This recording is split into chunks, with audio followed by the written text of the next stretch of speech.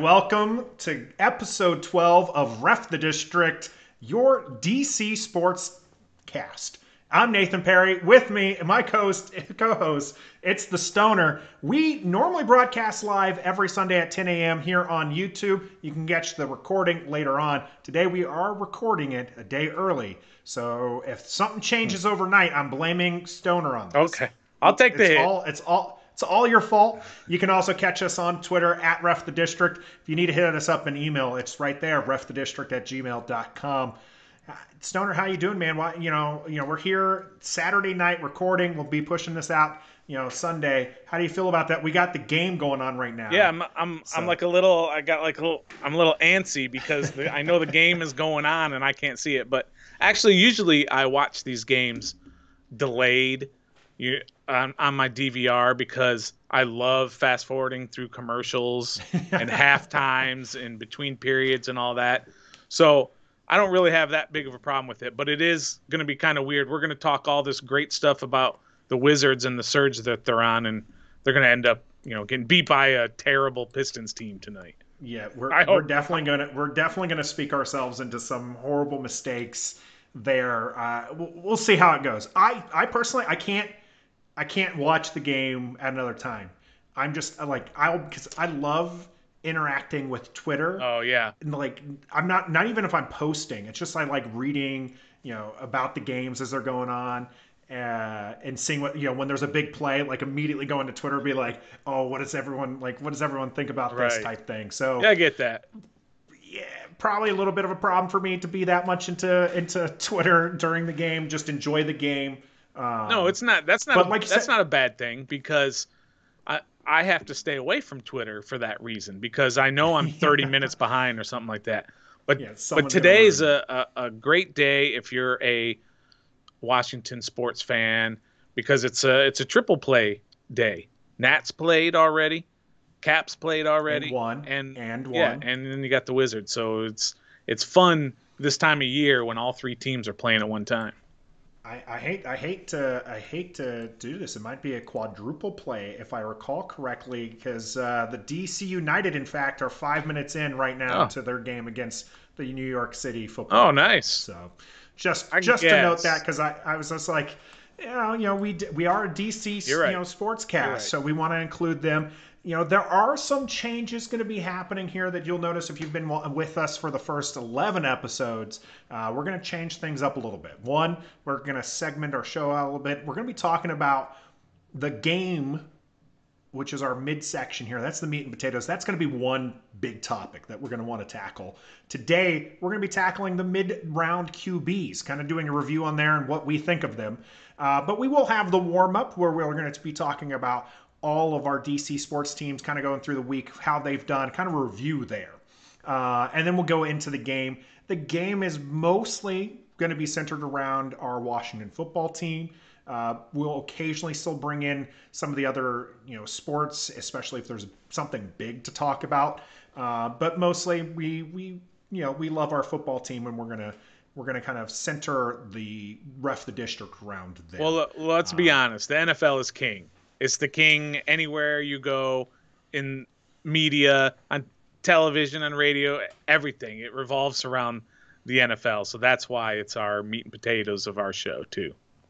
That's fair. And then we're going to go into the post-game. Post-game, anything is open. That's usually we're going to see our still not sponsored GBU segment will be there. But today we have something else. We'll get to that after the game. First, let's get into our warm-up. How has this week gone, Stoner, for our Washington team? If I may, before we get into that, we're talking about how we're changing our format a little bit. We're always tweaking because we're always trying to make it a little bit better each time. But it's funny. Maybe it's only funny to me, or maybe it's only funny to – it's definitely only funny to me. But at the beginning of the show, when you play our little promo before we get started, I can't hear it on my end. So my only visual is of you doing this here.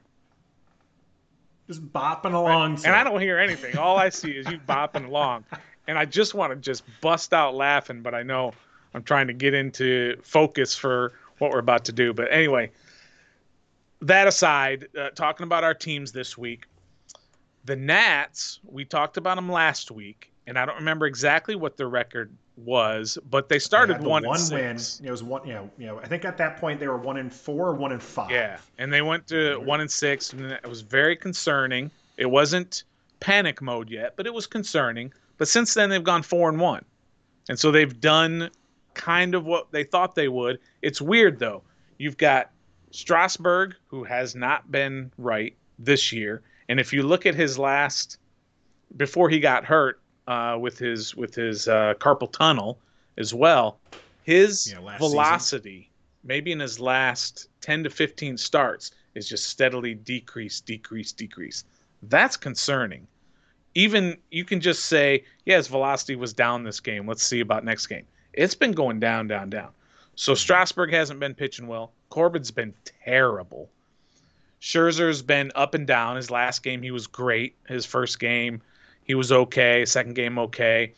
But guys like Joe Ross, the fifth starter, and today Eric Fetty was great. He struck out, I believe, 9 in 5 innings. Yeah. He was great. Starts from those. And he was terrible his first game. And then the last 2 games, he's been great. So it's come from unexpected sources. But then you've also had your horses, like Max has done great. Zim has just been amazing so far this year. Turner, Soto, all been great. So it's kind of weird. Pinch hit home run from Zim. Zim today. So yeah, I think that's a good thing for the team, is when you have the your wins are coming from unexpected sources, because you expect the bell cows, you expect those people you're paying big money to come around eventually, and then you should really start to see something. I think I undersold them, right? So when we talked about them just last week, I gave them a whole month and a half to get back to 500.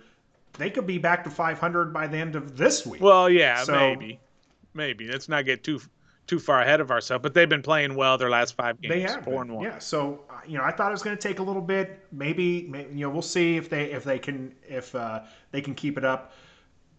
I'm interested to see where we're going to go with Strasburg there. Sure. That is there's he had the injury there in the spring training. So how much of it is the injury from last year that he still is recovering from? How much of it is this hamstring? There was a big, hoopla about the fact that he had been kind of working his shoulders in the hallway, and he was upset that the cameras caught that, and they were showing that. And he was like, "There's got to be some place where he's not being looked at as through the public eye." I don't know if that's really I care about that, his feelings on that, because I think it's important for fans to know what's going on to a certain extent. I know managers and teams and players would probably like to keep some things a little bit secret and sacred, but more information the better, especially for us, right? We're doing a sports cast. Having that kind of information that's good. Key. That's right. That's good stuff. But of course, the concerning with his health. It is very high. The concern is very high. And let's remember that the Nats gave him a ton of money, and he's the sole reason that Anthony Rendon is no longer on this team. So if he can't perform to his level, his expected level for the next few years, we're going to sit there and say, maybe we made a mistake and we should have kept Rendon and let Strasburg. Let's back up a little bit here. Yeah. The sole reason? Yeah. He was not the sole reason why they didn't keep. 100%. Rendon didn't want to be here. We've talked about this. He didn't want to be here. He was going to be going elsewhere anyway. So you mean to tell me they had Strasburg? You said Strasburg was the sole reason, Stoner. Oh. He was not the sole reason that Rendon didn't stay here. If they offered Rendon as much money as LA did, or what are they? Are they the LA or the Anaheim? Whatever they are, I don't pay attention to West Coast teams, but the Angels. If the Nats had offered Rendon the same amount of money that the Angels did, he would have stayed, but they couldn't offer him that much. And also, there's the whole deferred money issue as well. But listen, if they're going to offer him that same amount of money, that's a Nationals thing. Right? Yeah, it's national. I mean, I know other teams do this, but as Nats fans, we have great issue with the fact, and actually, to be fair, most players are taking great issue to the fact that a lot of that's deferred money. Right. Which I don't get, by the way. If you're going to tell me that in 20 years from now you're still going to pay me $10 million, cool. What's his face? That the what's his name? It's like his annual. It's become a holiday. Oh, Bobby Bonilla Day. Yeah, where he's like he earned like another $1 million. Yeah, like I'm good with that. Yeah. I'm absolutely good with exactly. Which so I don't understand why. I guess the guys, they want their money up front and they want to be able to spend it how they want. They're still getting a ton of money up front. They're just not getting as much, and they get it. I wonder how does that work with taxes? I think they're really messing themselves up, right? Because it's just like they could go to like an income tax free place like Texas. You get the paycheck here. You play here for Washington. We know that there's a lot of taxes, whether or not you're in Northern Virginia, Maryland, like we are, or in DC. You're going to be paying some significant taxes there. Yeah. But if you get the deferred money, I'm pretty sure that's taxes are deferred. 10 years you're retired and you want to live in Florida or Texas where there's tax-free money. That's when you get the income tax-free. That's when you get the income. Yeah. There you go. But what's weird? Do they have to pay state taxes in every state that they go play in? No, they don't. I mean, that's where they're working. They're working in another state. That doesn't work like that. You know better. You've lived overseas and you're still given taxes in the state that you were. Yeah, but the income comes from the Washington Nationals. It's no different than a truck driver who drives from one end of the country to the other. Where is their residence? That's where they're going to pay that income tax. That's where they're going to have to take out those taxes. So they don't pay any taxes when they go to Canada? They don't pay any income taxes when they play in Canada? I'd have to look at the rules on Canada. I mean, we're not tax experts. But what I consider here, what I think happens, because I do have actually Canadian in-laws. So what I'm pretty sure happens, because my sister-in-law, who's the American, she actually still pays state taxes. So because she's still a resident of the U.S. and has to pay that, and I'm sure it works that way for the people playing with the Blue Jays. We'll have to look it up. It's not really that. No one cares here really for the Nationals. Right. But for the Nationals, just because they played a game in LA doesn't mean they're going to be paying LA taxes. No, their income comes from where they're from. Okay. It's just a contractor position. Just because you or I have to go on a business trip to Colorado doesn't mean all of a sudden, okay, our paycheck's coming out of Colorado. No, it's part of our job to go to Colorado and do work there. Yeah. Okay, I was just wondering. I mean, we're not tax experts. We're apparently, this is actually, you didn't know this. Ref the District is really, we're reffing the IRS as well. And look, if you're coming here for tax U.S. advice, Treasury, you're the problem, not us. So that's your fault. So don't come to us for tax advice. We got some grief last week for getting on a Seinfeld completely off the tracks with that Seinfeld talk. Yeah. I can only imagine the comments we'll get this time for going off on like, guys, I'm here for sports, not taxes. Sorry. Get back to the sports. Fine. Anyway, you want to talk about sports? Let's talk about how the Caps ruined what should have been an amazing day for Backstrom, his 1,000th game, and they just get walloped. Yeah, by a terrible team, a team that had won 10 games all year, and now they're at 11. And they are. I mean, you're going to have a stinker every once in a while. So I don't have a big issue with them losing that game. They came back today and whooped Philly pretty good. Ovechkin with 2 more goals. I think playing Philadelphia is just always going to. That's like your feel good moment. You're like, you just know it's just going to be an easy game for you because they've just been absolutely dominating Philadelphia this year. Yeah, and Philly had a goalie that had played like a total of 24 minutes in his entire career at the NHL level, and he had never seen anything like Ovechkin. Just smoking. Just imagine that this guy's got 24 minutes, and they're like, "Yeah, we're gonna pitch you against the guy who's now like a goal or 2 away from being 5th all time in the NHL. You'll be fine. Yeah, you'll be fine. It's gonna be okay. Just go out there." That was awesome. So I didn't feel bad for him at all. I can't stand Philly in any sport, but definitely not hockey. I had a drive behind a guy today with a Philadelphia plate. I was just like, come on. You didn't like smash into the Philadelphia. No, I'm not ruining my vehicle for that kind of punk. Right. No. I hear. Just get out. Just get away. But they definitely did kind of ruin Backstrom's night. But again, I think it's just a little bump in the road. They've been playing fine overall. I guarantee you, he doesn't. He doesn't. Like the fans cared. There was a lot of big, ticker tape parade type stuff happening. A lot of interviews. A lot of, it's a big moment. Sure, it's a huge moment. Is Backstrom a Hall of Famer?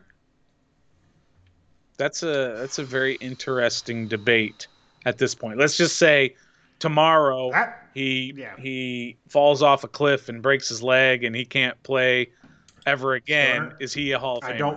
I don't want to get the messages that we're going to get for you just saying this. Hey, right? I'm just saying. What if? I mean, I guess honestly, I would love for people to watch the show and subscribe to the channel, but you are putting a lot of bad mojo out into the air right now. It's just a what if. That's all. I'm just asking. It's a bad what if. Okay, let's just say. You never what if an injury on one of your star players. All right, let me rephrase that. Let's say Nicky Backstrom just decides, you know what? I'm going back to Sweden. I don't want to play hockey anymore. Retires. Is he a Hall of Famer? I think this would be a good post-game discussion for another day. I was just curious. Put a pin in this. I'm going to put a pin in this. Well, just give me a snap reaction, yes or no. Yes. Okay. All right, good. That's my snap reaction, but I think we can go through this a little further, and then maybe I change my mind because I have changed it on something else. But that's a little teaser, what we like to call a teaser in the business. We'll get to that. Let's talk about the Wizards. We mentioned they're playing right now. Don't say anything, by the way, because I'm DVRing. I don't want to know if you're keeping up. I'm not. Okay. I could pull it up, but I'm not going to. Okay, good. All right. They're playing right now, so we're gonna stick our feet in our mouth. But the Wizards have started kind of turning things around. I like this guy we got from Chicago. Gafford has been, he injured. He looked good pre-injury. Mm-hmm. Out for 3 weeks, comes back. He's looking pretty good, and the team plays well with him. They do. He brings a ton of energy on both ends of the floor. He brings offensive energy. He had at least 4 blocks yesterday. I believe 3 of them were on Zion. So that's a big deal. Gafford's been playing extremely well in his limited minutes, and I think his minutes are so low because he's just not in basketball shape yet, because of the injuries that he's had. So I think that's why they're keeping his minutes pretty low, because you'll see him huffing and puffing up and down the court. So once he gets back in shape, I think he'll get a lot more minutes and push kind of Alex Len out of – he might even get into the starting lineup. I compare him to – I have no idea if this is a good comparison, but I was thinking about this today. But Clint Capella, when he was in Houston – he's not a guy who's going to put his back to the basket and make all these moves and hook shots and all this other stuff. He's just a guy that's going to rim run, and he's going to get lobs, and he's going to block shots. He's going to get dunks. He's going to make it easier for the point guard, all of this. So that's what I hope he can be, is a Clint Capella type, and just get those energy plays and help. And they have been playing a lot better. If you remember back when I said they needed to go in their next 16, they needed to go 10-6. So far, I can't do the math, sorry, but the last I checked, they needed to go 4-1 in their last 5 in order to meet that 10-6 threshold that I put in there. And they're playing all bad teams. Not terrible teams, but bad teams. Like Detroit tonight. Cleveland, I believe, is twice in there. OKC's twice in there, I think. They have one against Golden State, which is the best team they're going to play during this whole schedule. And so this is where they have their chance to make their run. And before tonight's game, they were half a game out of that 10th spot. And that's all you can ask for. Just give them a chance. I was about to say that. I was looking at that right now with the standings. So the Pacers are in the 9th spot. They're 12.5 games back of the Sixers. The 76ers there. Washington tied with the Raptors and the Bulls at 16.5 games back for that 10th spot. Right now the Raptors hold the 10th spot. The Bulls, who were 4 games above the Washington Wizards like a week ago, have just absolutely tanked, which, that's where the Wizards players went to, and now all of a sudden they think they've lost 5 in a row. Yep, they have lost 5 in a row here, 3-7 in the last 10. Washington definitely has kind of worked themselves back into potentially getting one of these playoff spots. Yeah, and Chicago's best player, Zach LaVine, he's hurt. He just hurt himself the other day, so I don't know how long he's going to be out. But that really helps. I don't know that they really have a shot at 9 or 8 or 7. Aren't 9? Aren't they like about 3 games they're 4 out? Games, they're 4 games back from the Pacers. That's not going to happen. So 10th is really their only shot. But I tell you what, do you want to play the Wizards with a healthy Beal and Westbrook for a 1-game shot or 2-game shot or anything? No, you do not want to play them right now. No, sir. So they're gonna scare some people if they can get to that 10th spot. I think they can do it, but could potentially take that over. Ask me 2 weeks ago, and I would have said, "Oh, they're terrible. They got no shot at this." You know what I mean? You just right now they're playing well, so you kind of feel like they have a shot at it. If they start doing terrible. So you put me on the spot for Backstrom Hall of Fame. Yeah. This we can talk about this another time. I just want you on the spot. Yep. Does Westbrook break the triple-double record this season? Well, you'll have to remind 11 away. 11 away for the all-time. Oscar Robertson's, the Big O's. They only got like all-time record. 13 or 14 games, right? What's their record right now? 22 and 33? Their record is 22 and 33. 55, so they got 17 games left. So 11 out of the next 17. No, I don't think he will. You don't think he will? Not this year. He won't tie it. He won't break it because I think he needs 12 to break it right now. Yeah, I don't think so. Could be 11 by the end of the night. I mean, could be. Some of the things that he's doing, it's not even fair that we don't celebrate it because we just kind of expect it now. He had he had 36, 14, and 9 last game, and it was just like, that's pretty good. Yeah. That's pretty nice. Just okay. What do you mean that's pretty nice? Short of the triple-double. Anybody else who does that, they're going crazy and asking for his jacket size for the Hall of Fame induction. I mean, that's just amazing numbers. And he's a lock for the Hall of Fame. Oh, yeah, if you want to, we're not put me on the spot for there. He's first this season. He's likely going to average another triple-double. The only player to average a triple-double for a season, multiple times in multiple seasons, and he's probably going to do it again. I think that will definitely kind of be shuffled to the footnotes, though, if the Wizards don't get to the playoffs. Oh, sure. They need to. If he does it and they make the playoffs, they win that playoff game. They're into the actual playoffs where they actually get a full series. You have to consider that as he's not going to get. He might get a few MVP votes, but he realistically, unless they do a huge turnaround and surge into the playoffs, not going to get a significant amount. But this is MVP style play that you're seeing from Brody. And you're right, most of it's being kind of swept under the rug, largely because you're on a team that's as bad as the Wizards. And his rough start is what is keeping him from all of the talk. And he didn't even make the All-Star game. Imagine, he's not, like you said, he's not going to be the MVP, but he's going from not even making the All-Star game to being in at least the discussion for MVP. He's probably somewhere around 10 or 12 or something, but at least he's in the discussion. I know I considered him a snub for the All-Star game, but I'm also a fan of the game. Right. So I'm not exactly a biased source. Or unbiased source. You're definitely a biased. I'm definitely a biased source. Correct. But he didn't. Words are hard. He didn't deserve the All-Star game this year. But if it was a week, point guards, I'll give him that. If it was like 2 weeks later, maybe he would have gotten in because that's when he had just started to pick up his play. I think the slow start put him behind. But if you look at his stats, even at the All-Star break, he had solid stats at the All-Star break. Now he's playing at an entirely different level right now. Yeah, he is. So let's have a second All-Star game. He's your starting point guard. Right. Go for it. We'll see. But then I guess maybe Beal misses out because Beal's injury. Didn't have a great game the last game. And again, I love it. I mentioned this earlier. I like it when the team wins when it's coming from unlikely spaces. You know it's coming from Westbrook. It's supposed to come from Beal. He has an off night, but then you get Gafford, who is, again, like you mentioned, wonderful lob target for Westbrook.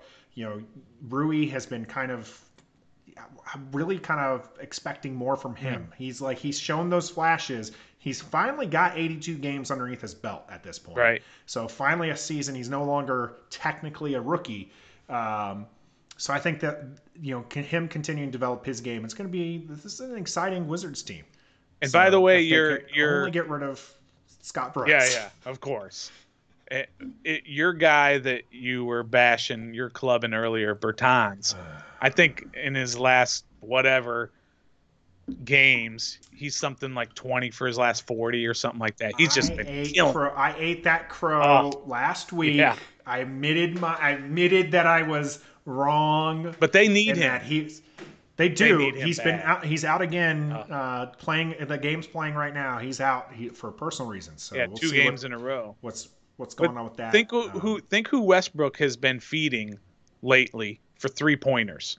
Isak Bonga, who is terrible. I wish he'd never get on the court. He's got a fun name. Yeah, the guy's got a great name. He's a hustler. He's a battler. He's a grinder. He is not a good player. Avdia's shooting threes.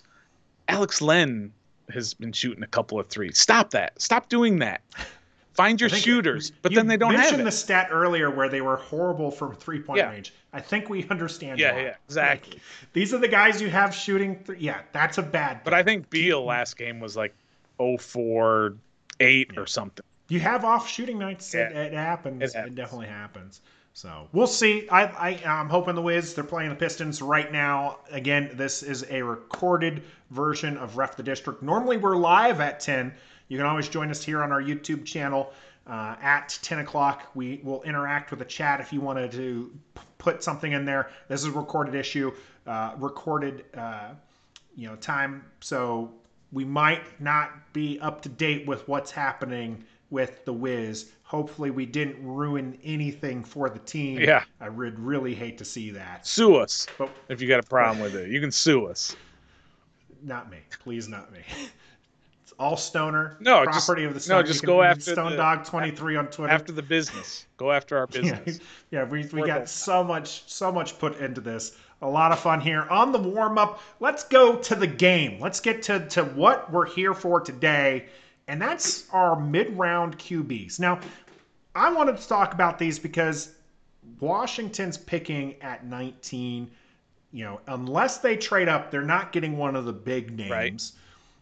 At 19, you might have Mac Jones, which I don't want anything to do with. Same. I think that they go somewhere different. There's been a lot of talk with Rivera right now, and John Keim out of ESPN says that they possibly, if they move up just a few spots, it's probably going to get a linebacker or one of the offensive linemen. Linebacker.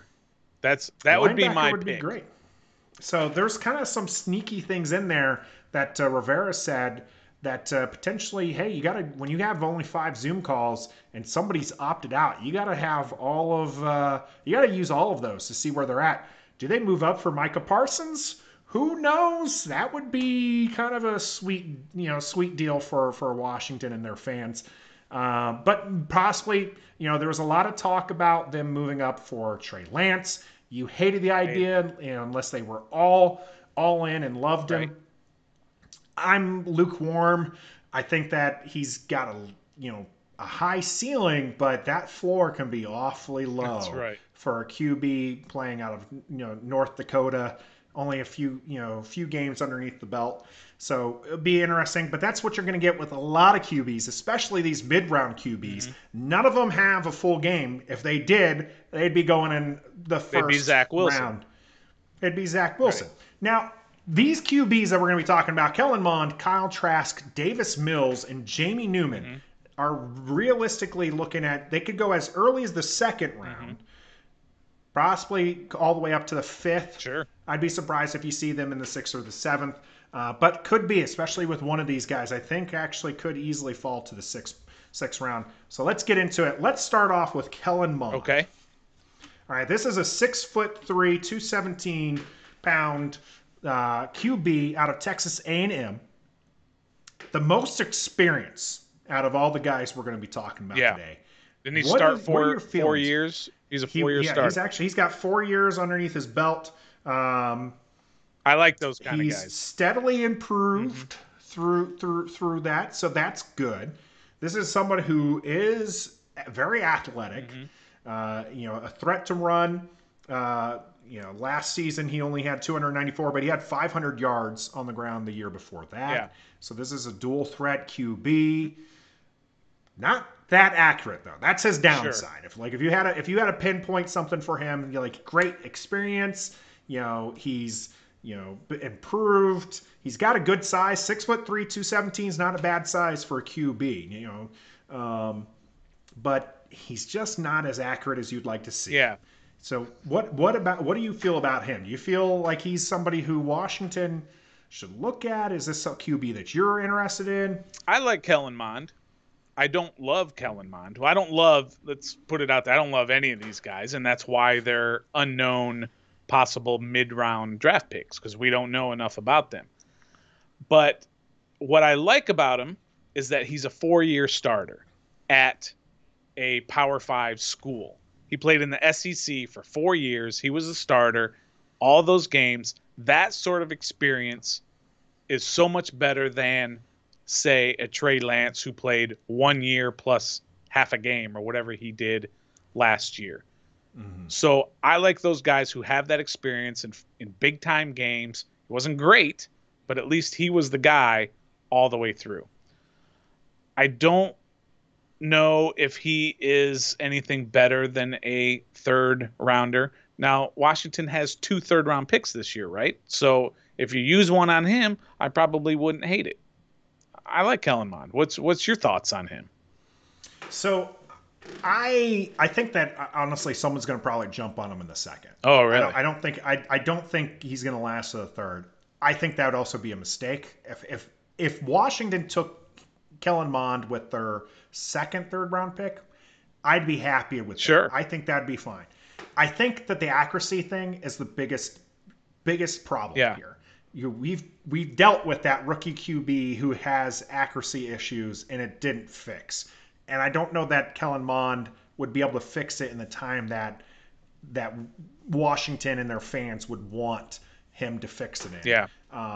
Well, you know who else had an accuracy issue coming out of college? Who was Josh Allen. They said his accuracy was atrocious. And look at him now. He's a Pro Bowler. I don't know that it was as bad as Kellen Mond, his highest percentage was 63.3. Okay. So he, an improvement from his first year, 51.5. Yeah. So again, he improved. Yeah. He needs to continue taking those steps. One of the things that there's a lot of talk about him, and you see it if you're watching some game stuff, is he didn't really have quality players around him comparatively, right? So, a lot of people are saying, hey, that's, he threw like this because he didn't have guys who are, like we're going to be talking about Trask here in a moment. That's somebody who had Kyle Pitts to throw to. Your numbers are going to look good throwing him to guys like that. Oh, yeah. Mond didn't have that. So there's something to be said about that. But then also, this is something that I think might scare Rivera away. Not necessarily scare, but might make the Washington football team not take Kellen Mond. He was never a full-time captain for Texas A&M. Do you think that plays a part here? I think it probably should. I wonder, because there's probably something behind that, thing, right? So he did take control during the senior game. So that was the senior bowl game. So that's interesting there. But never a full-time captain as a QB. That's kind of something that I feel like Rivera would really put high, kind of impact into. That he want that experience, and that Kellen Mond, like I said, is the only one here who's got the experience that you really are looking for. But then not being a captain, that's something I think that during the Zoom call that was brought up. Yeah, this has to be brought up by Rivera. Like, why weren't you a captain? Yeah, that's peculiar. Full time. Because even for Washington last year, Haskins was a captain. And if you look at it, every starting quarterback in the NFL is a captain for their team. Mm-hmm. So if you're not, that might say something negative about your abilities to be a part of the team and to be a leader of the team. Absolutely. I think that's a little bit scary. That's a red flag. That'll get you on the old FUBAR list real quick. Still happy? Are you still happy then if the Washington takes them with one of the 2 picks in the third? Yeah. Again, they know more. Ron Rivera knows more about football in his little pinky finger than I know in my entire body. Right? So if he selects them, he's doing that for a reason. I'm just a dumb fan that says, well, he's not a captain and he's got inaccuracies, so he shouldn't be on our team. Well, he knows more than I do, so if he selects him, then I'll back him and we'll go from there and see if he develops as a starter later on. Because they definitely need that. They do. They need a long-term answer at QB. Mm-hmm. What I like about bringing in someone like Mond is because of that athleticism that you can put in packages for them during their rookie season, where it's either a designed run or it's a play that you know is going to be in like an open pass, kind of get them in rhythm. Yeah. So that one is going to be an interesting one. I think both of us have like a 3rd round grade on him. Is that what we're looking at? We're okay if they take him in the 3rd. Yeah, if they take him at 19, I might cry. That would be a fatal mistake. I'm pretty sure that would not be. Here's another question though that I have for you is, let's say they do take a quarterback, regardless of where they take him, for 1st round, 2nd, 3rd, 4th, whatever. Who's the odd man out? Because you're not carrying 5 quarterbacks, so for sure you're gonna Montez. He can go away unless he's going to be a tight end, which I think is crazy talk. But still, you still got Heineke, Allen, Fitzpatrick, rookie. Are they going to carry 4? No. Allen's the odd one out to me. Even though Rivera loves Allen. He does. So it's a twofold thing. One, he's still coming off that injury. Mm-hmm. So this is somebody who could just be put on IR.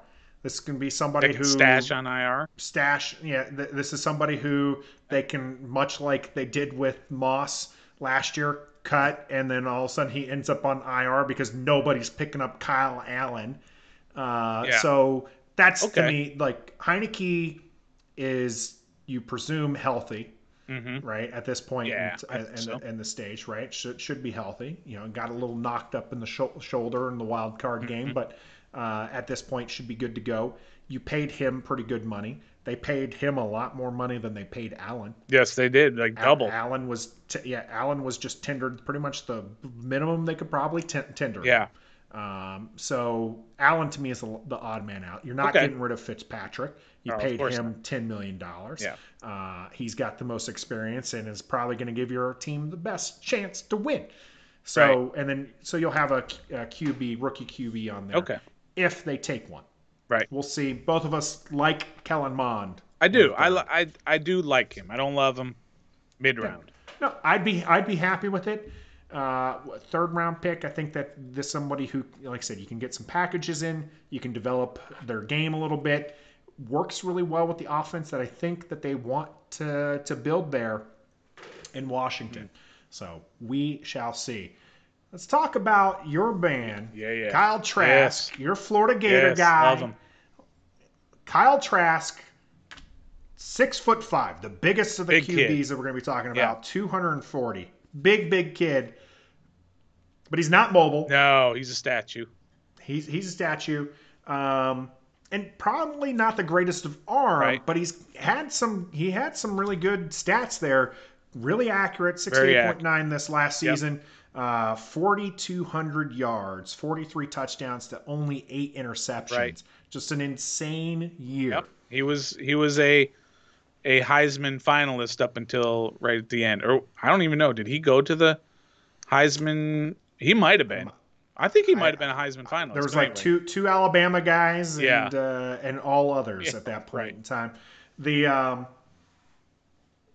some people, Kellen Mond, we talked about didn't have people around him. Kyle Trask had some great talent. In fact, possibly 2 first-round talents to go with him.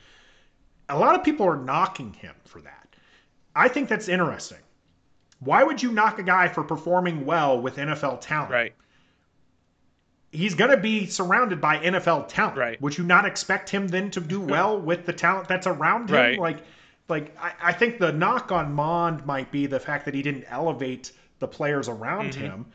But you should expect Kyle Trask to do well if he's got NFL talent. And now you're going to put him onto a team with NFL talent and wide receivers we're in love with.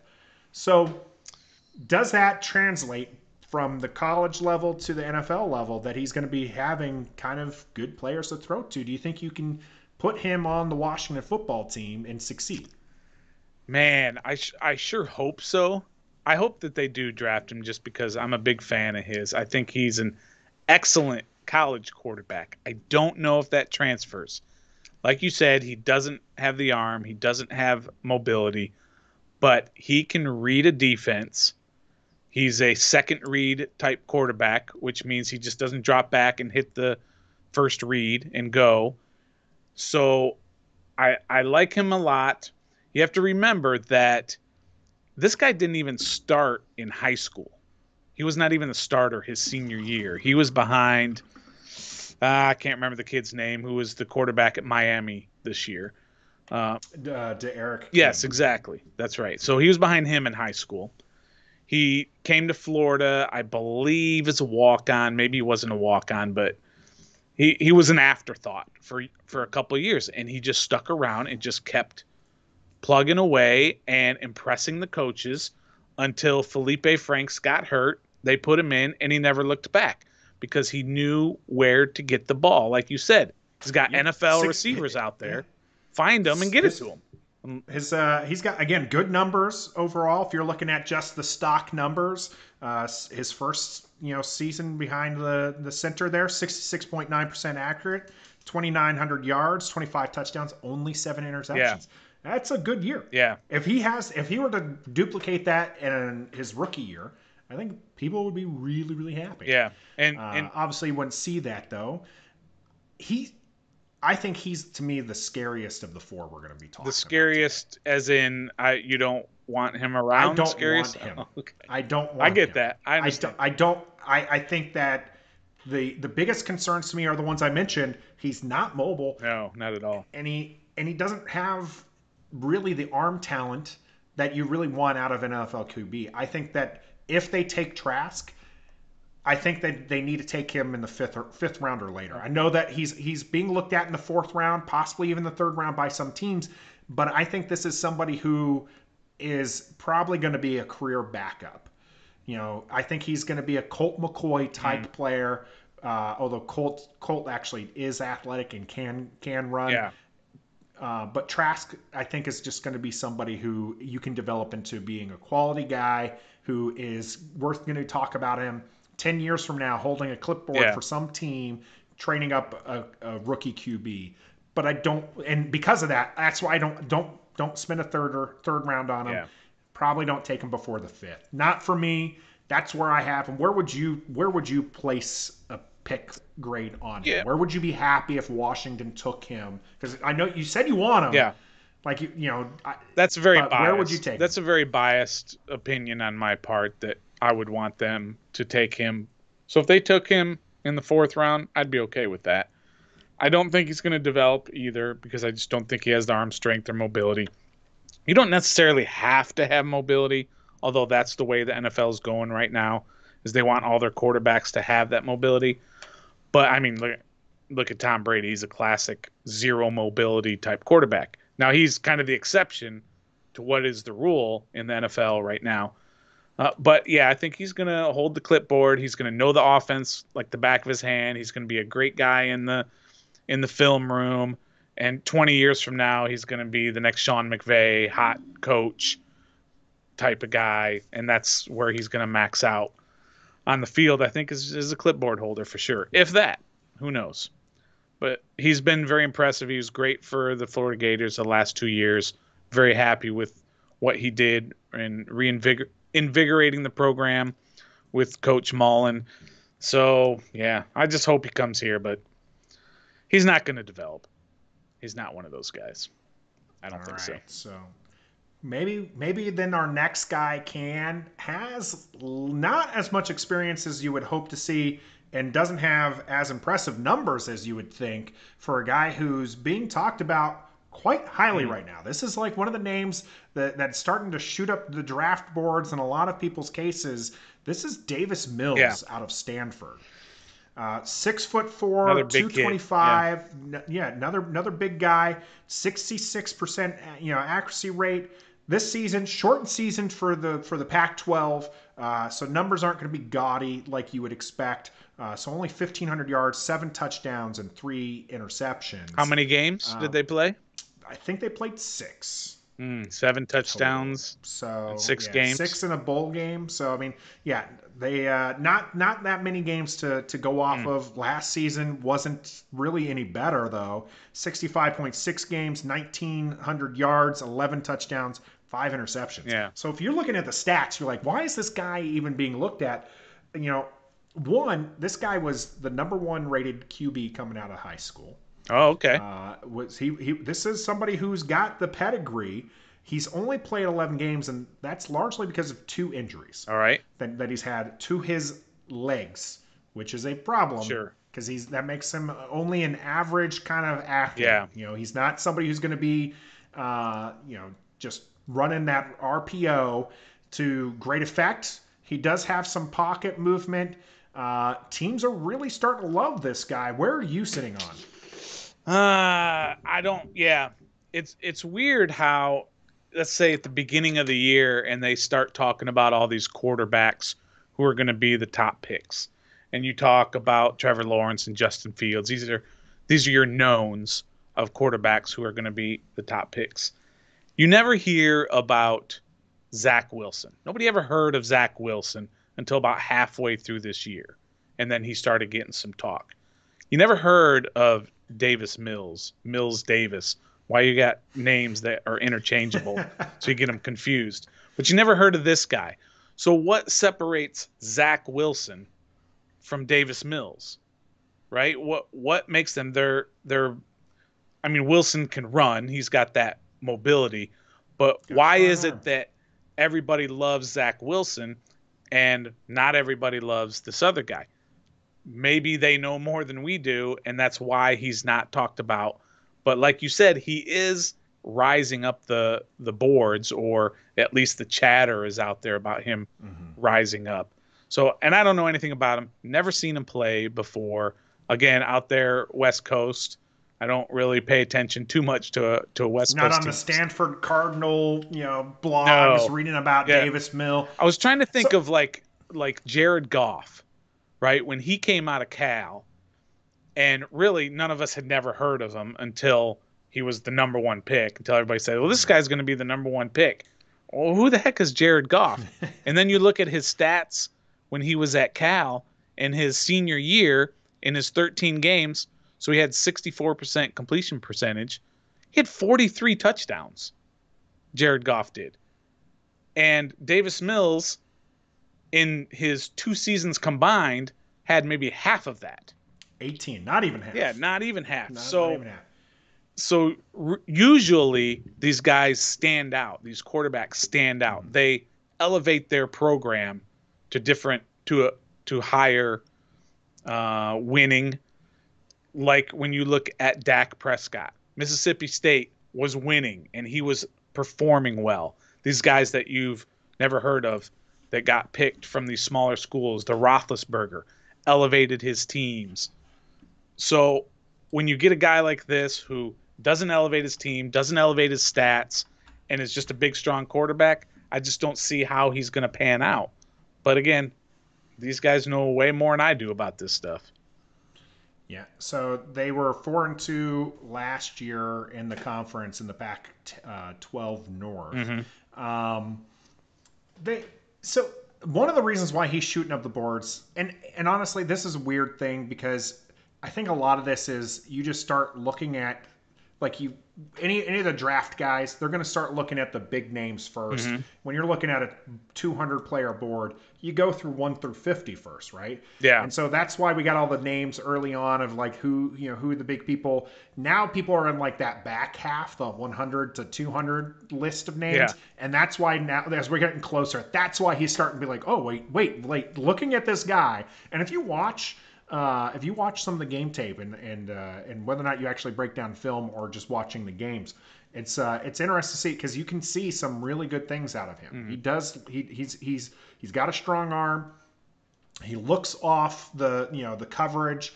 It seems like again this is a guy who was highly touted coming out of high school. Yeah. And looked like he would have, if he would have stayed healthy, potentially one of the guys we're talking about being taken in the first round. Yeah. But he couldn't stay healthy. And his play hasn't necessarily like he looks like he hasn't played many games, right? 6 games this season, and then the season before that. So you're talking less than 20 games that this guy's played. Those are a lot there's a lot of red flags with this guy. Yeah, actually I do believe he didn't even play a full season the season before. So this is because Davis of injury Mills to me or because of injury. Enough. He's had a couple of knee injuries that have kept him from playing. That's where this is where this is risky. This Davis Mills could be an excellent QB. I think he probably I like him as a talent probably better than Kellen Mond. I feel safer taking a Kellen Mond. Yeah. I agree. Than I do feel taking a Davis Mills. But I think that this is one of the Davis Mills might be one of the QBs that's a sneaky pick taken in the 4th or 5th round where you could potentially have a QB that does well. Maybe not, you don't want to get carried away. You'd love to hit a Dak Prescott type player who's taken, in the mid rounds and then becomes your starting QB. But I think Davis Mills might be that guy. The problem I think for Washington is, as we've talked about, that needing that mobility. He's only average athletic, and he's got his legs have been knocked. Yeah. So as he gets older, as we know, those knees are not going to get any healthier. So that's going to be interesting. Kyle Trask and Davis Mills are not Ron Rivera type quarterbacks. So I would not expect them to draft either one of those. For sure, I think Kellen Mond is that type of quarterback, and maybe even Jamie Newman, who we're going to talk about next, is probably one of his kind of guys as well. But those two, no, I don't see them drafting either one of them. Not at all. Where would you think, like, where would you place them? Like, what would be your round? I said 4th or 5th. Yeah. Late 4th would be pretty good. I think 5th would probably be more accurate because, again, this is somebody who doesn't have a lot of experience. But then again, you're not going off of what the experience. You're going off of where you think that they're going to go. Right, their upside. I'd be okay with a 4th as a flyer. Maybe you get yourself a Kirk Cousins type of player. Yeah, man, you'd love for a Kirk Cousins type of player. Would take a type of player, right? Probably wouldn't take Kirk Cousins back. I would. I mean, they can't do it for a billion reasons, but I would love to have Kirk Cousins back here. All right. So moving off from Davis Mills, we're going to be talking about he's not the tallest, but he, as far as the ones who are built here, this is an athletic QB at 6'4", 230. Yeah. Okay, this guy is probably closest to Cam Newton than any of the ones that we've been talking about. So why is Jamie Newman not being talked about in the first round? He opted out of the season. Mm-hmm. So who else this did? is an interesting character. Trey Lance. Okay, so why is he not up there with Trey Lance? I'm just wondering. I'm not trying to grill anybody. What I think really kind of there's a lot unknown. He's not a polished passer. Mm-hmm. That's a big thing. He opted out. Senior Bowl, he started off strong in practice, which is really where that is at, right? Yep. But then the rest of the week, he just did not have a great season. He looked like a guy who opted out of football for the 2020 season. Not as accurate as some of the other guys. Best season was at 60.9. Oof, that's terrible. Yeah, not great. 2,800 yards, 26 touchdowns, 11 interceptions, ran for 574 yards off of 180 carries. Guy's definitely a dual threat. And He's what is his very, size very again? athletic. 6'4", 230. Oof. He's a big dude. He's my size. Like, he's a big dude. 6'4", 230, and he's running for 500 yards. Yeah, that sounds like a great athlete. Yeah. He's just not a developed passer. He's got an interesting. So he was in Wake Forest. He was pretty much their entire offense, both seasons that he played. Which he didn't win the starting job in Wake Forest. He got beat out by a true freshman who then broke his leg. Yeah. And then Newman was put in, and they were just so in love with what he did that first season that he just never gave up the job. To develop further, he transferred to Georgia. Oh yeah. But then the situation happened where he opted out. If he stays and he plays in Georgia, if he plays in Georgia, we might be talking about Jamie Newman in the first round. But he didn't. He opted out. Yeah. He didn't. No one really loved him in the Senior Bowl. But this is a guy who, kind of like what I was talking with Kellen Mond, you can put packages in for this rookie. Put Fitz out on the wide receiver position for some crazy plays, and let Jamie Newman, cook, as they say these days, whether or not that be with a designed run or an open pass play for him to build that confidence.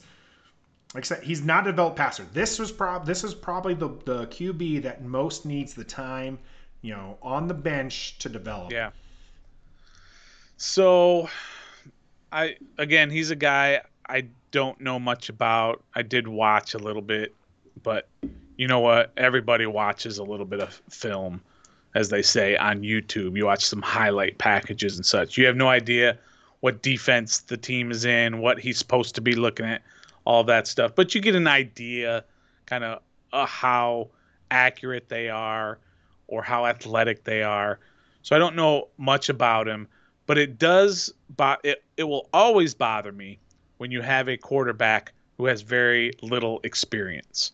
Experience is a huge factor at the quarterback position, and that's why I do like Kellen Mond, because he does have that 4 years. He didn't necessarily flourish, but he has all that experience. So if you have a guy who started for a year, that's all he started at Wake Forest was the 1 year. He took over for the starter midway through the season, and then he played a full year as the starter in 2019.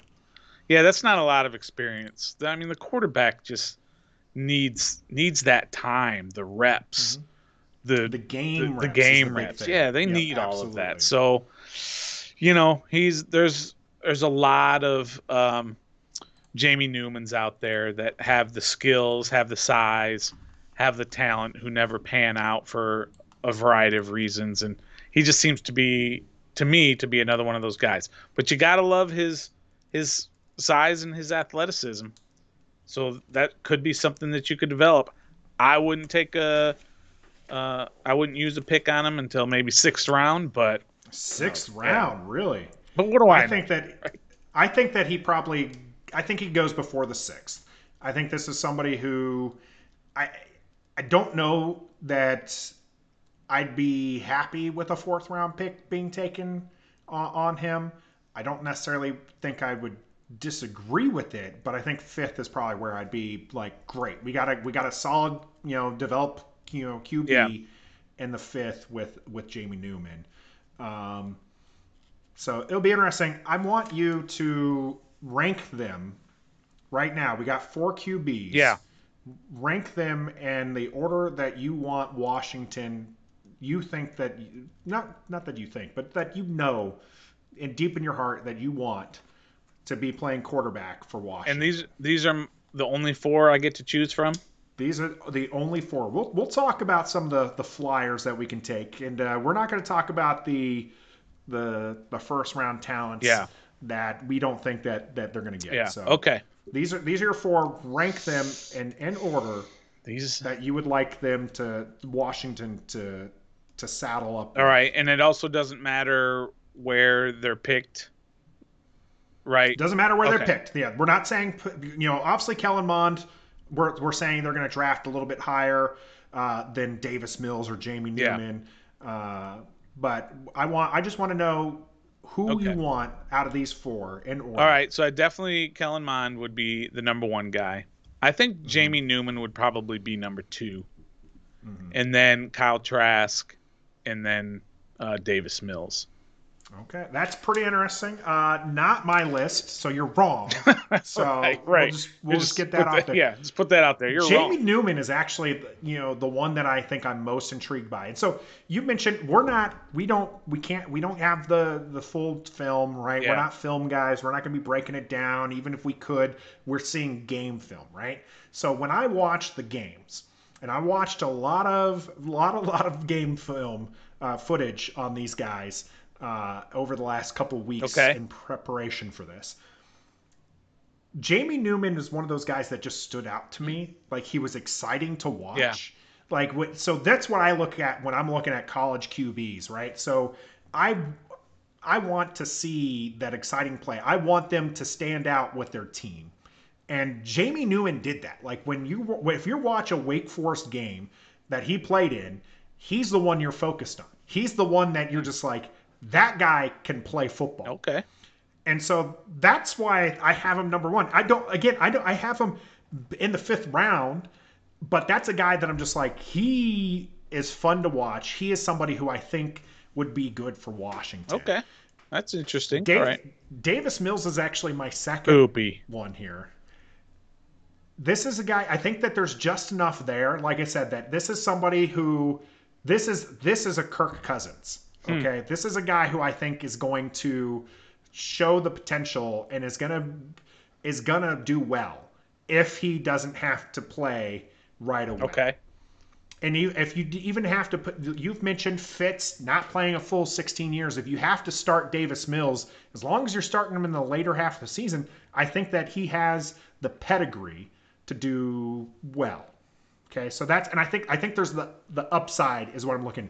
And again, when I watch the Stanford games, he's not blowing you out of the water, but he also, you can see where he's making the smart decisions. He makes lots of bad decisions still, but you would expect that.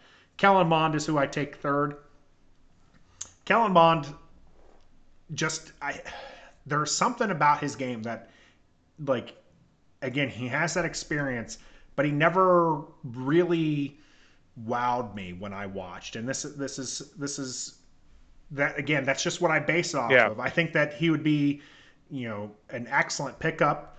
I just think a lot of people are expecting him to turn into a Dak Prescott because there's a lot of similarities there in the game for them. It's athletic, played with these Texas and A&M was a good team last year, right? So there's a lot, like you mentioned, Mississippi State for Dak Prescott was a good team with Dak under center. So I think maybe it's the expectation that I'm shying away from. Yeah. Because it's just like I would be happy with Kellen Mond, but I think that people are expecting him to be the next Dak Prescott, and that worries me. Sure.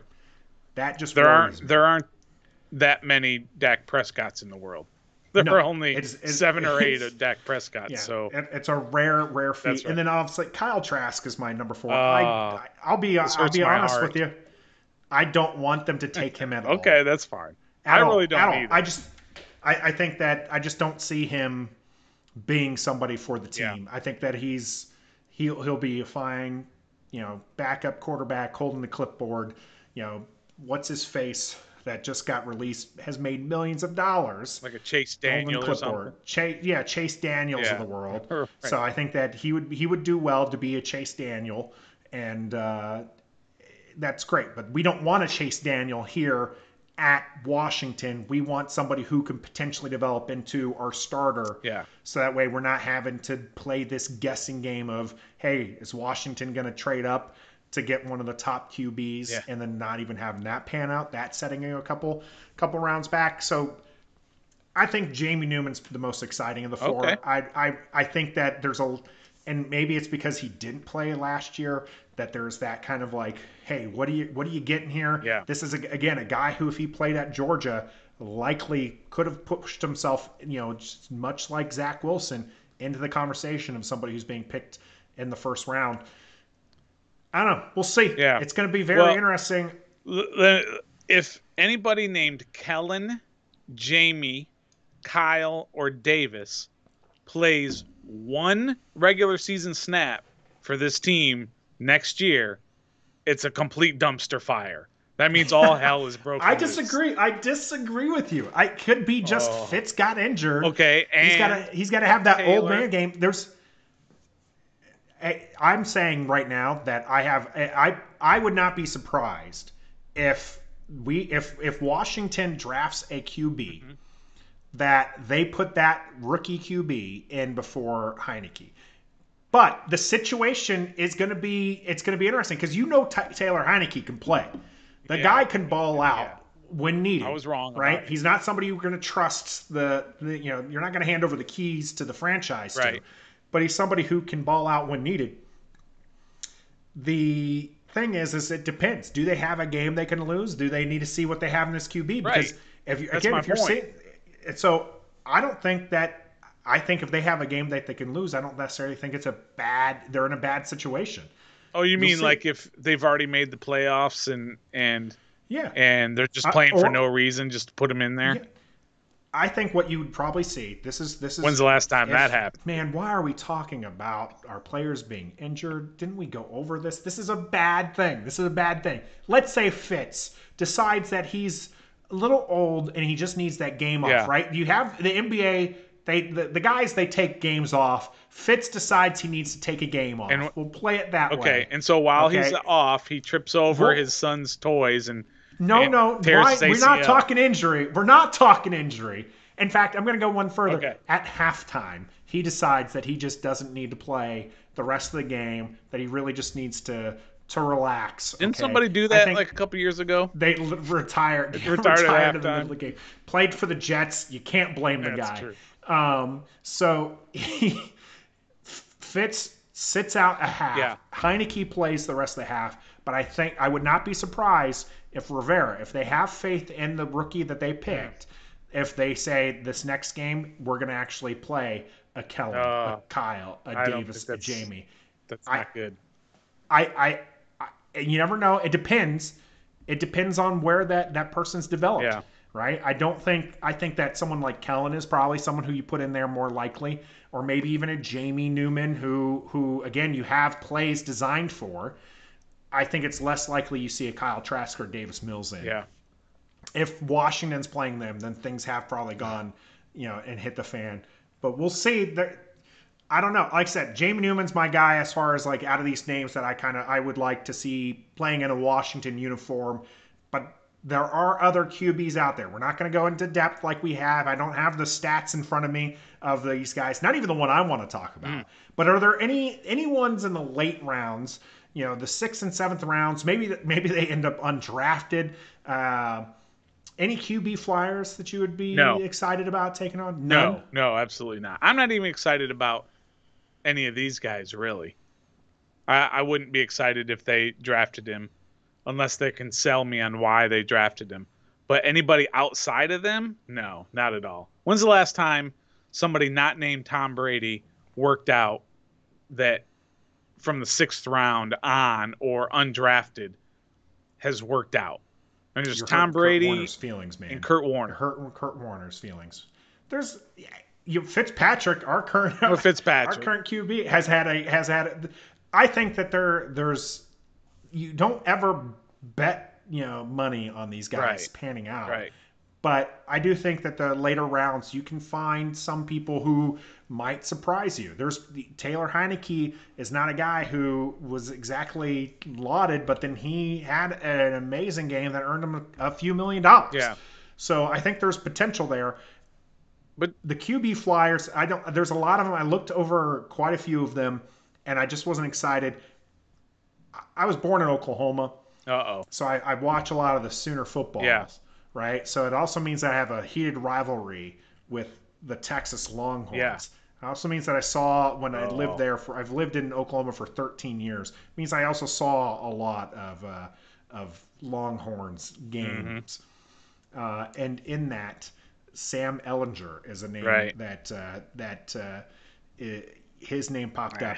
I think that he's I'm not saying I want Washington to take him, but out of the Flyers late, that you're like, hey, this is a guy who might be on the cheap, who you can keep around for a few years. He's somebody I would think is good. He's also an athletic guy. They showed, I remember seeing this on Twitter, he threw a 60-70 yard bomb. So a lot of people were like, he doesn't have the arm strength. He might not always have the game time arm strength, but he's somebody who's got a lot of moxie. He definitely has that. I think that if you take him in the late rounds, you're going to see that, much like you see Taylor Heineke. He might be just a cheaper Taylor Heineke for Washington going forward. That's probably the only one, though, that I'd be like, okay, cool. Anybody else, I'm just going to be like, all right, we could have had probably a different skill player taken here. Right.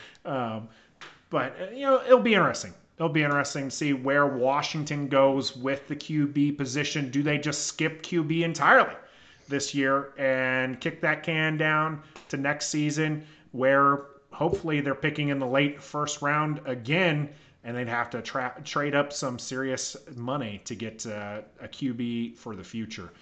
Never know with Washington. Lots of crazy stuff going on them. That was the game, folks. Let's move on to our post-game chat.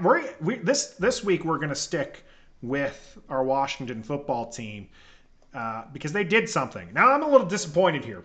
I'm a season ticket holder. My wife and I are on there. We're Gold Star members. We should be getting this email. We have not gotten an email with names. Really? So, Jason Wright, you can at me. Let me know where my list of names is. I'll let you know. I'm actually a little disappointed. I'm gonna air some serious grievances here real quick about being a season ticket holder. We pay our money. We got our tickets. We're excited to go to the games this year. Part of the signing up and being this member is we're supposed to get a game jersey, right? We're supposed to get a jersey. My wife was supposed to get a Chase Young jersey. Really? But they didn't send the right size. They didn't send her what she asked for. We're still waiting on a replacement. We did this all the way in November, October of last year. We got on this, and we still don't have our game jersey. We're not getting emails on the names. What's going on with that, huh? I'm a little upset. Why are you smiling if you're a little upset? Because I also see these dorky names that they've sent to people. Yeah. I want to give my opinion on these dorky names. And you didn't get the email to ask for your opinion? We've not, unless Jazzy is holding out on me. Yeah. And I've asked her. I showed her. I was just like, hey, we should be getting this. I was like, let me know when we get this so we can talk this over, so I don't have to live with the Swifts and the Rubies. Well, let me ask you something. This is not an original thought. I didn't come up with this myself, but I find it intriguing that this might be the case. Are they doing this to kind of throw you off the scent, to be able to say, look, there are no good names out there, right? So let's just stick with what we have, which is the Washington football team. You're right that it's not an original thought. Yeah. I have heard that one being used. I agree with it. So I trust Jason. Jason Wright had come out and he had talked about this. They're not. Oh, bless you. Ooh, pardon me. So one of the things that Jason Wright had said was that they're trying to get a feel for what kind of groups of names people are okay with, right? People have an affinity. It seems like a lot of people are really in love with animal names. They just want an animal. Yeah. So okay, so they're seeing where that stands. There's things where you have the Monarchs and the Commanders. Okay, that's another group. So they're trying to see where the fandom, how they feel about these certain groupings of names. So I think that they are closing in. I think that the name might be in here. So I think they might sneak it in to see hey, are people okay with this? And so I think that's a fairly interesting thing. I do want to go over these names, and we can do lightning round because I don't necessarily know if I have all of them. I do have roughly 15 to 20 sitting in front of me right now. Okay. Monarchs. No. Warriors. No. Maybe. Rising. What? Yeah. Red Wolves. Maybe. Commanders. No. Ambassadors. No.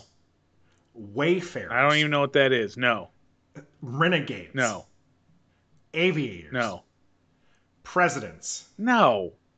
Swifts. What is Swifts? Rubies. Why don't you just call them Taylors? Rubies. Is that seriously on the list? It's seriously on this list. Is there somebody over there who really thought, Washington Rubies? That's good. Put it on the list. No. All right, sorry. Pilots. I'm supposed to be just giving you quick. Lightning round. Pilots. We'll talk about some of these. No. Washington Capital City Football Club, No. CCFC. No. Nope. Wild Hogs. Maybe. Riders. No. Griffins.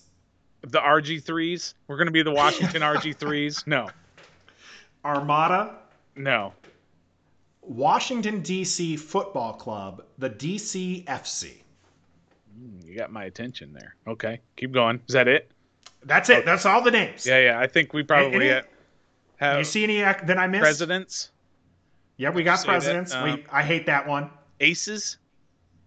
Oh, you know what? I didn't have aces on my list here. Here's a bunch I don't think you had on there. So you had aces. Okay. You had all right. So now I'll give you the lightning round. First City Football Club. I don't know how we could be the first city because we're not the first city. We're not the first city. Archers. Maybe you said that one. No, I didn't say Archers. I don't like Archers. Beacons. No. Belters. No. What?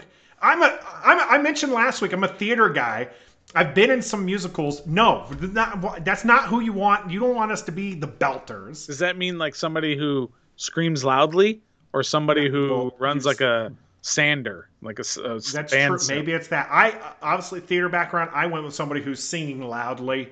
Yeah. Red Tails. No. Razorbacks. I'm on the fence, but I said no. What's that? No. Defenders. No. And football team. No. You know how I feel about football team, which might surprise you. Out of the list that I gave you, the one that probably intrigued me the most was Washington, D.C. Football Club. Right. DCFC. Yeah. I still think they need a mascot. Listen. But I think there's a lot of potential there with DCFC. I don't know. I kind of like it. DCFC. That's it. But we call them the Hogs. I'm telling you, that's growing on me. I shot you down. I thought it was a dumb idea. Maybe it's because when you were like Washington Football Club or Washington Football Team and then call them Hogs, I just didn't that's not great. I'm not vibing it. Mm-hmm. But when I heard Washington D.C. Football Club, the DCFC, I think it's the DCFC. I'm just like, that's good. That's good. That's good. You just call them Washington. You can call them DCFC. You can call them the Hogs or whatever potential mascot we tie to them. I have to say I'm coming around to it, Stoner. I'm coming around to it. You call them DCFC, and I'm loving it. I think I'm loving it. I think I'm really growing on that one. I don't know. Like a lot of these other ones, I know Red Wolves has a lot of fans. Get rid of red and maybe just the wolves, but then that's also just kind of plain. Yeah. It's not something like I like the idea of calling it the Den. Fans howling. Yeah. Like all that stuff's pretty exciting. Out of all the animals, the Hogs, I know I mentioned that as well when we talked names, where the Hogs were something that I thought was pretty good because it ties to the fandom. I've seen some horrible mock-ups of that. Not a huge fan of the mock-ups I've seen for the Hogs. But then, like, all these others are just garbage, right? You mentioned aces, rubies, pilots, griffins. Rubies. You didn't even know what griffins were. Yeah. Like, I know because I'm an entire big geek and nerd. But you're like, what is a griffin? I had to explain to you what a griffin was. But then DCFC pops up, and I'm like, kind of like that. And again, you don't give them a nickname, but you just kind of call them the Hogs.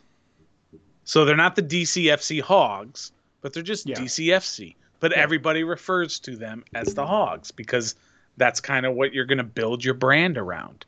I like it. I think we got to give Jason Wright a call. As soon as I get my list, Jason, I will be happy to fill that out. Go ahead and you can hit me up on my Twitter at the Nathan Perry, or of course you can find us both on Twitter at Ref the District. Stone Dog is out there as well. That's the Stoner is Stone Dog 23 on Twitter. Yep. You can hit us up on our email, Ref the District.